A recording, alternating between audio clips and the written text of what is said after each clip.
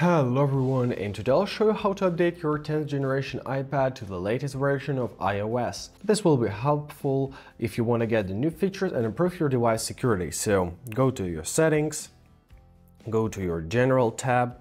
Here in the general tab, find your software update tab, right? And here you'll see a list of your available updates. If there are a new version of iOS, like I have here, it will appear right here on the screen. So to download an update, simply press install now. Let your iPad download it. I already did that. It takes a few minutes. Now simply press install and enter your password if required.